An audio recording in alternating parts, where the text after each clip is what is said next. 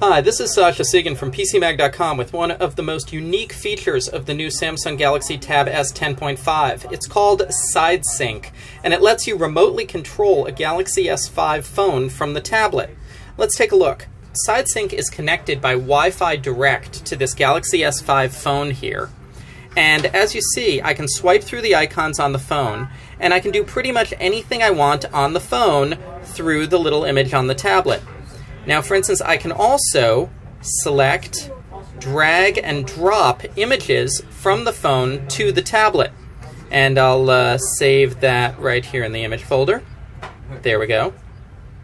So I just saved something from the phone over to the tablet. You can play games on the phone, on the tablet, if you want to maintain, for instance, your saved game that you had on a phone and you don't know how to transmit it to your tablet. Here's a game I'm calling up. And now, of course, you can also receive calls on the tablet using it as a speakerphone. So this really brings together your Samsung phone and your Samsung tablet, making them one seamless data experience.